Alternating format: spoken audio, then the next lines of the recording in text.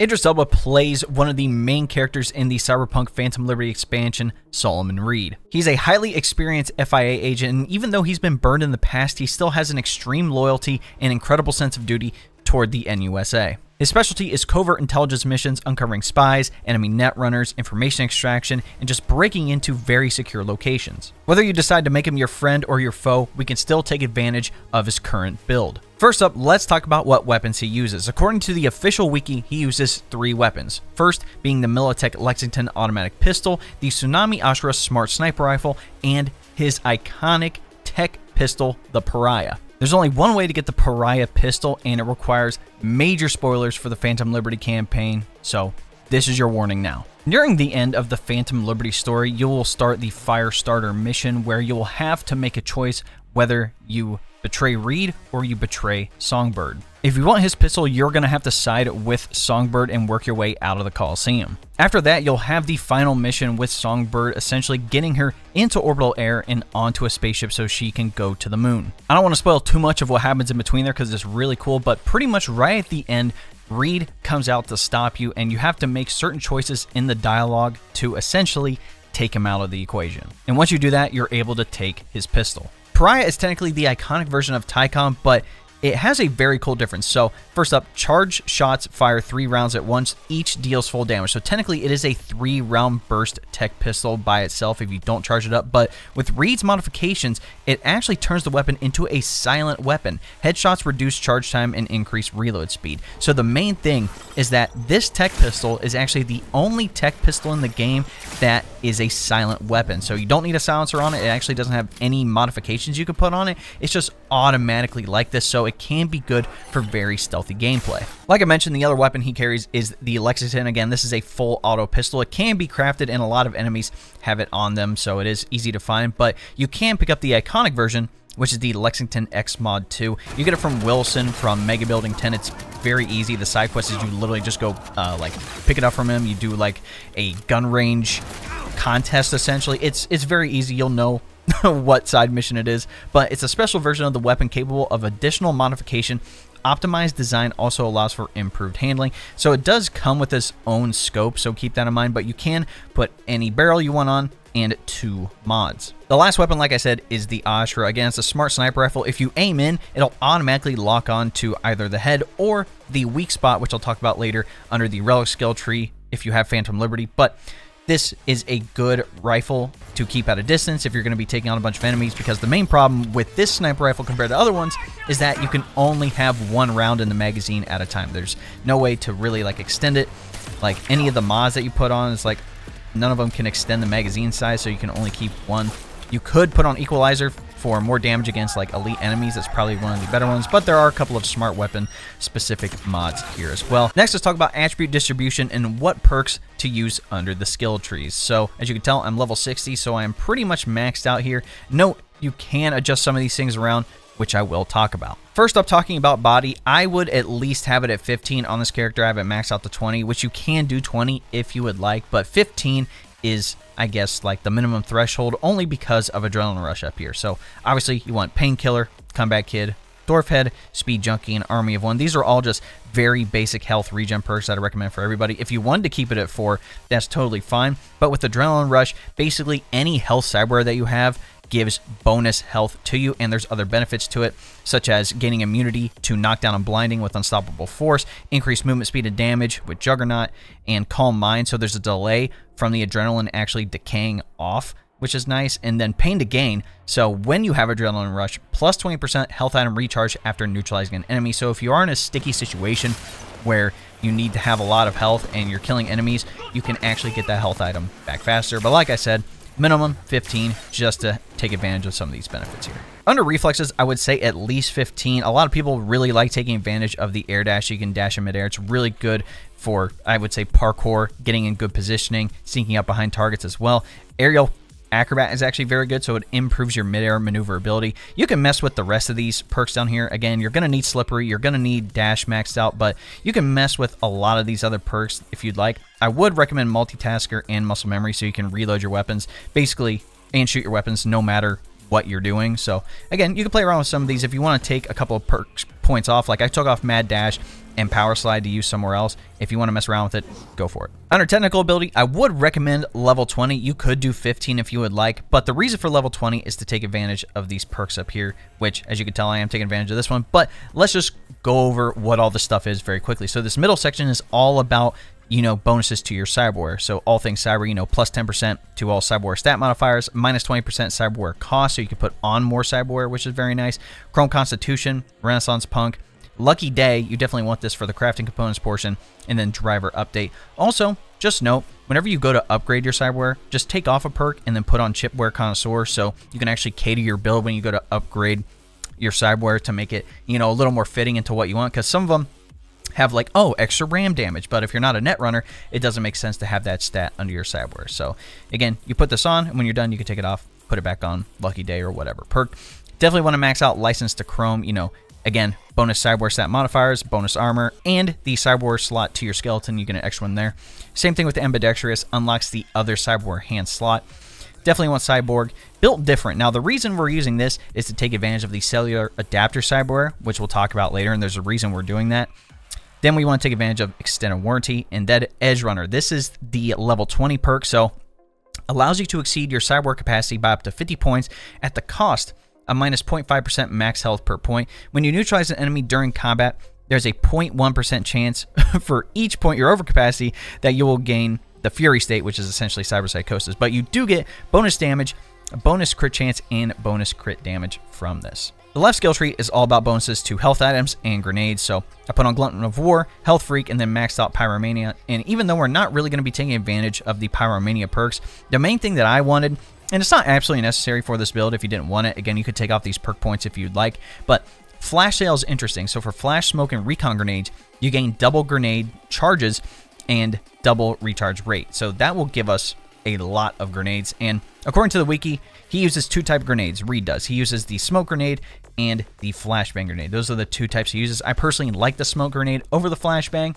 I can still blind targets, sneak up on targets, again, still be really stealthy and have those targets not really know that I'm there. Flashbang, you know, it's a little more explosive. People kind of know what's going on. It does blind the targets, which is nice, but I personally like the smoke grenade more. You can use whichever one you like. And like I said, you can mess around with some of these perks. If you did want to take, you know, these perks off and put them somewhere else, don't got a problem with that at all. The right skill tree is a focus on tech weapons. So with Bolt, the middle one, you get increased charge speed, more damage, and unlocks Bolt. And so to fire a Bolt, you release the trigger for a charge shot right before it's fully charged, and it counts as a fully charged shot. It gives plus 30% damage, but you will lose out on, you know, penetrating cover, because that's what tech weapons do. They can literally shoot through 3 feet of concrete, which is just absolutely insane. So there is a penalty for that, but again, the main thing is to be able to have some of that bonus damage. Again, you want lightning and a storm, so you get increased charge speed that can stack, you know, internal clock, increased time window to fire a bolt, shock value, bolt shots ignore enemy armor, and then in charge, tech weapons no longer fire automatically when reaching full charge, so you can actually hold the charge and let it off when you would like. And the legend perk is interesting as well. I have it off, but you can put it on if you'd like. So Bolt now deals electrical damage and releases an electric arc that can electrocute up to 3 nearby enemies. So basically, you can cause pretty interesting shock damage, and it's really good for crowd control. Under cool, I would recommend maxing it out to level 20, mainly for the pistol perks over here. So this whole left tree is for pistols, revolvers, precision rifles, and sniper rifles. So we are going to be able to take advantage of it with all of our weapons that we have, which are both technically pistols and a sniper rifle. So you definitely want to max out focus, so when you aim down sight for a short duration, you don't actually use stamina when you shoot a weapon, which is nice. Definitely would recommend no sweat with rinse and reload, and then head to head. If you did want to put on deep breath, that's totally fine. I don't find it extremely necessary. I don't recommend pull, because when you throw a grenade and you aim down sight, it'll automatically track the grenade, which we don't really want to take advantage of with this build. Highly recommend Deadeye, so you get increased headshot and weak spot damage, you know, less stamina use when shooting, and unlocks Deadeye mode. So when you're above 85% stamina, you get 20% headshot damage and 20% weak spot damage, and there's no bullet spread. Extremely nice. Definitely recommend California Reaper with High Noon, Long Shot, Quick Draw, and then the level 20 perk, Nerves of Tungsten Steel. So when Deadeye is active, this is only for revolvers, precision rifles, and sniper rifles, so this is mainly going to be for our sniper rifle, but it's a guaranteed crit hit for headshots and weak spots, and increased damage as distance increases. So with our smart sniper, we can actually get some very far distance on targets and be able to take out a couple of them that are running at us before we, decide to engage if you don't want to take like the stealthy style approach. So having that smart sniper with basically all these bonuses of increased reload speed, reduced stamina cost, all that great stuff, we're going to be able to do a lot of damage with it from far away. Now, you can put on run and gun as well. This is the other legend perk, specifically for pistols, which we are using 2 pistols, but it's specific to hip fire. So hip firing does not consume stamina, and then you have another one, which is when focus is active, you have plus 25% movement speed. If you did want to use this one, you totally can. I just don't have it on in particular. Like I said, you can put it on if you like, not a problem. This middle skill tree is all about, being stealthy, essentially. We definitely want feline footwork for the increase in movement speed and mitigation chance. Unexposed with small target and then blind spot. Basically, the higher mitigation chance, the longer it takes for enemies to detect you. You definitely want ninjutsu for crouch sprinting, so you can actually take advantage of that. Basically allows you to move fast while you're crouching. Plus, with serpentine, you gain more mitigation chance while crouch sprinting. You don't need creeping death or vanishing act because we're not taking advantage of optical camo. You can put on shinobi sprint if you would like. So if you're going to be in combat, again, you do use less stamina when you're crouch sprinting. And for these bottom ones on the right, now this is specifically for, stealth gameplay in particular. So Killer Instinct, increased damage to knives, axes, and silence guns outside of combat.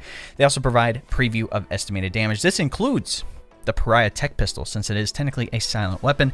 Definitely want gag order. Landing an attack on an enemy right after they detect you will delay detection from other nearby enemies. And then quick getaway, plus 10% movement speed after neutralizing an enemy while undetected. And that can last 30 seconds and stack. For intelligence, we left it at 3 because Reed is definitely not a net runner. If you have Phantom Liberty, you have access to the Relic skill tree, so here's some perks I'd recommend starting out with. First up being Vulnerability Analytics, basically allows for that weak spot. It's 100% crit chance, plus 25% armor penetration, and when you deal enough damage to the vulnerability, it'll explode, causing an EMP blast that'll damage enemies around it.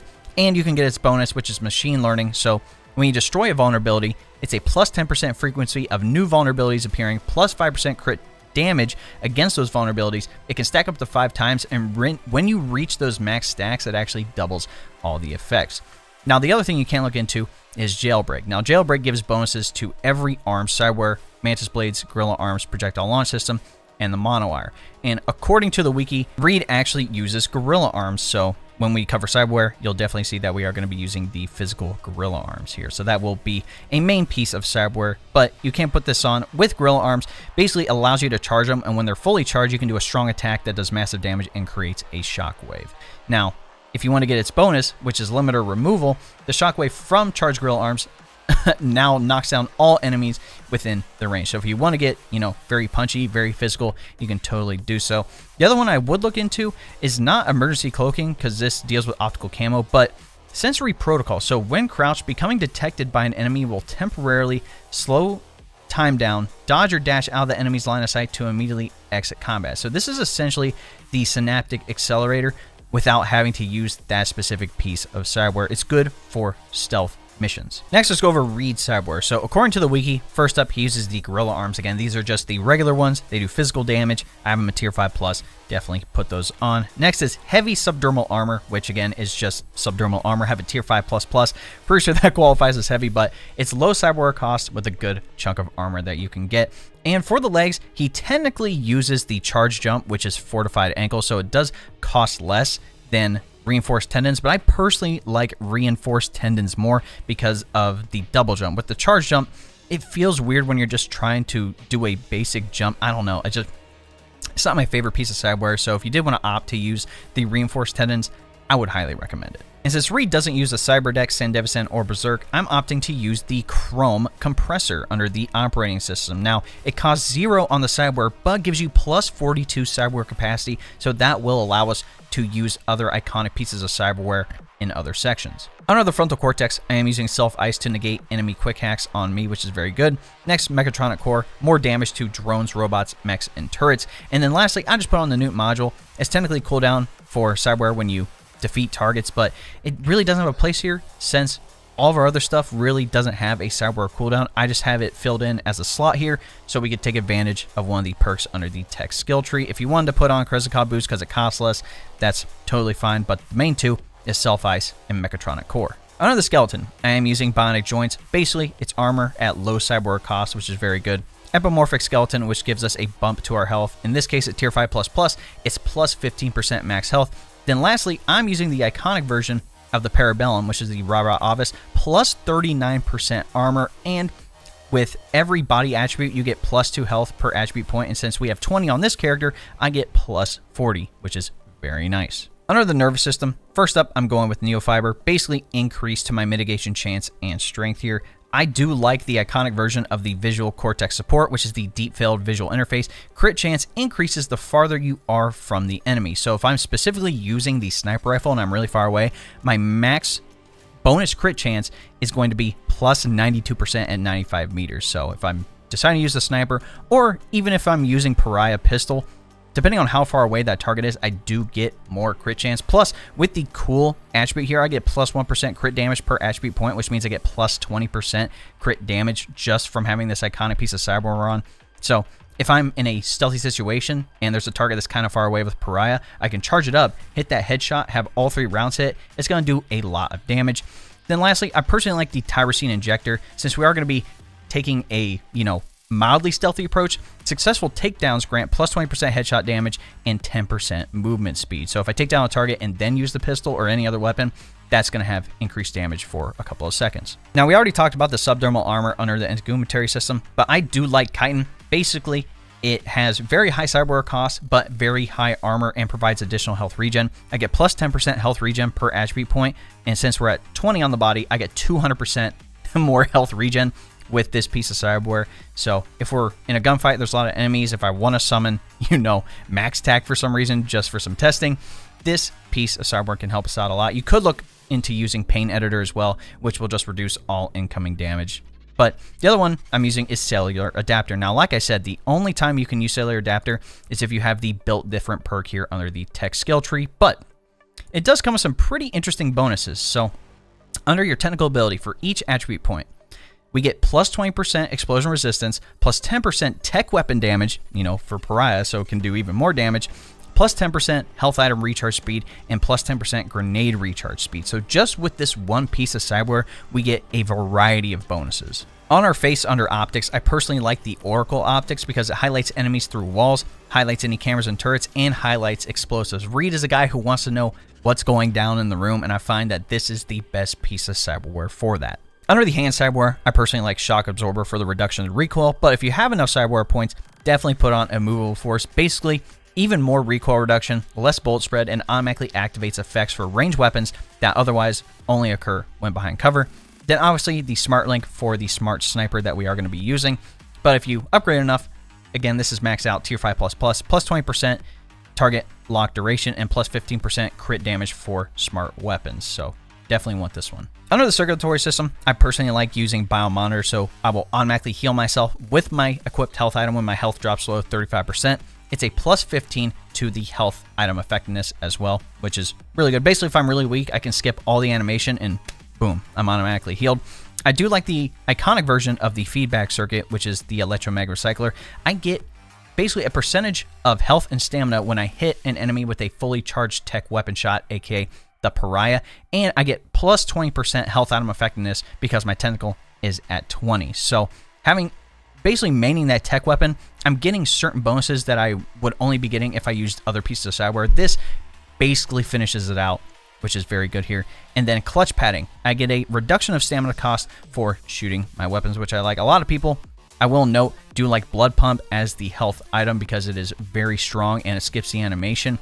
Or you could do Heal on Kill, which does give you health back when you neutralize an enemy. I just like the Electromag Recycler since we are going to be kind of maining the Pariah as a tech weapon. This one just gives bonuses to health and stamina. But that, ladies and gentlemen, is my maxed out Solomon Reed build. Let me know what you guys think in the comments. Again, I say every video, there's a million ways to build craft in this game. I base it off of what I can find on the wiki, and I take that and basically approve upon it as much as I can. If you want to switch something out for this build that you find effective, whether it's, in the attributes, in the perks, in the cyberware, even under the weapons if you'd like, definitely let me know in the comments. I'm playing around and testing stuff in this game all the time. In any event, if what you saw is valuable or entertaining to you, be sure to drop a like on the video, subscribe to the channel, and then turn on the bell next to notifications so you don't miss out on any other Cyberpunk build videos here on the channel. If you didn't know, we live stream here on YouTube and then also on Twitch. Again, that link will be in the description. If I'm going to be playing one game, I'll mainly be here on YouTube, but if I'm doing variety, I will be over on Twitch, so just keep those things in mind. Again, I mainly play Cyberpunk and Destiny 2, so in Destiny 2, if I'm going to be doing, PvE helps, PvP, dungeon carries, raid carries, anything like that, and you want to hop in, definitely hop in the chat, and if you want to be proactive, join my Discord. That link will also be in the description. We have people talking about a variety of games, but we also talk about PC tech, anime, and more. Lastly, if you want to support the channel even more, you can look into becoming a member. If you don't know what a membership is essentially like a Twitch subscription. Again, you're going to get access to the exclusive emotes, the monthly badges, and other cool stuff here on the channel, cheaper than what a Twitch subscription costs, hilariously enough. So if you would like more information, all you have to do is press the join button, next subscribe, and they'll give you a rundown with all the details you need. All right, ladies and gentlemen, it's been your boy. We'll catch you in the next one. Cheers!